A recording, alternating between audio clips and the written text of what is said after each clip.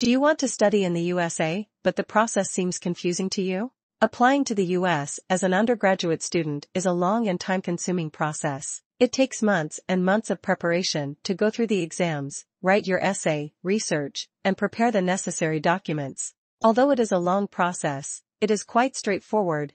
In this video, we will give a basic overview of the entire process. First, we have the necessary documents. The major documents needed to apply to the US as a student are 1. Passport. A passport is required to give your SATs and IELTS exams. Universities also require you to provide a passport to verify your identity. 2. A bank certificate with more than $30,000 is preferred, or at least the I-20 amount on average. 3. Your transcripts from grades 9 through 12, though many universities will only want your 10th, 11th, and 12th grade transcripts. 4. 2 letters of recommendation, one from your counselor and the other from your teacher. Just one from a counselor also works, but having 2 allows you to apply to a wider range of universities. 5. Commonapp essays or similar kinds of SOPs. 6. Certificates of ECAs. U.S. universities take a holistic approach while evaluating an applicant, so if you have any ECs then you can submit them as well. Consultancies, yes or no? Short answer, no.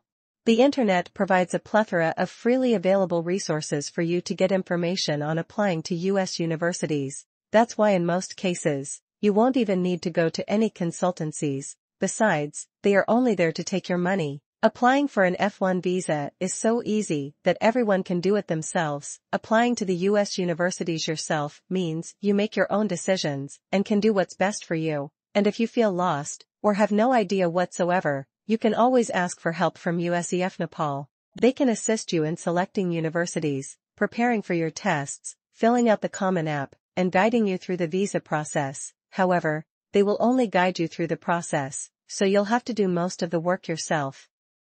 Before we get to the next section, it would be really helpful if you like this video and share it with other students just like you.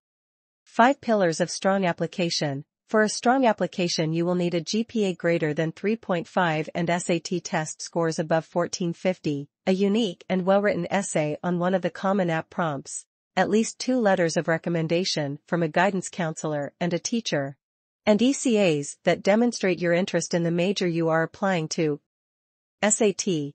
SAT is a standardized objective test of mathematics and English. Each section constitutes 800 points with a total of 1,600 points. Although the SAT is optional for most colleges, taking the SAT is highly recommended.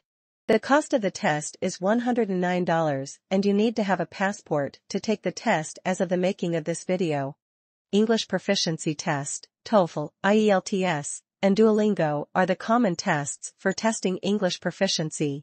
For IELTS, you need to score at least 6 in total with a minimum of 6 in all individual bands. The cost of the test is $21,000 to $27,000 depending on the type of test and the testing agency. For TOEFL, you need a score of 80 or higher. The cost of the test is $195.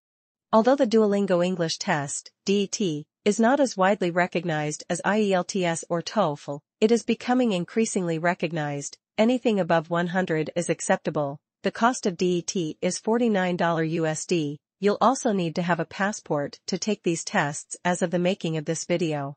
Research. This is the most time-consuming part of applying to U.S. colleges. Selecting a college is dependent upon various factors, like cost of attendance, faculty, university rank, expected scholarships, location, and student culture/demographics.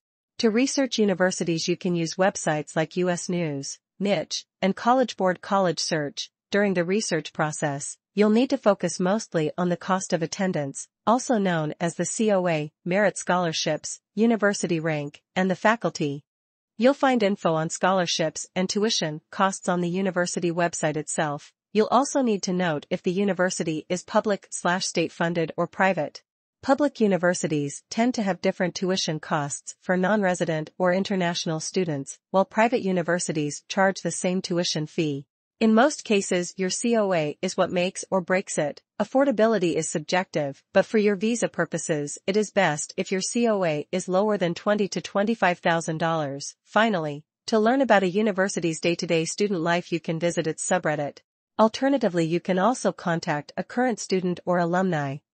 Commonapp. Commonapp is a platform through which you can apply to most of the colleges in the USA. There you will be able to add your colleges of choice, answer their questions, and write their supplemental essay. Up to 20 colleges can be applied to. You need to invite your guidance counselor to the Commonapp, and he or she can upload your transcripts and request an application fee waiver.